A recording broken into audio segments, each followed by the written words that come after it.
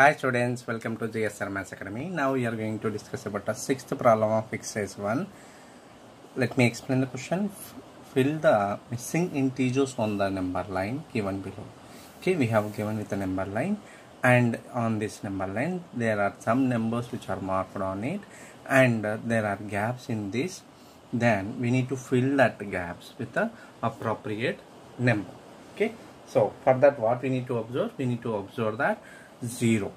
Okay, 0 to the 0 towards this right side will be having positive numbers, and towards the left side of the 0 will be having negative integers. So then first right number to the 0 is positive 1, then this becomes a positive 2, this is 3, then this is already 4 is marked, 4 after we have 5, 6, 7, 8 after 9, 10, 11 and 12, and towards the left side we need to take a negative numbers. So first left number to the 0 is -1, then of course we will be having -2, then -3, -4, -5 is already marked, then of course -6 and -7, -8, -9, this is -10, this is -11, this is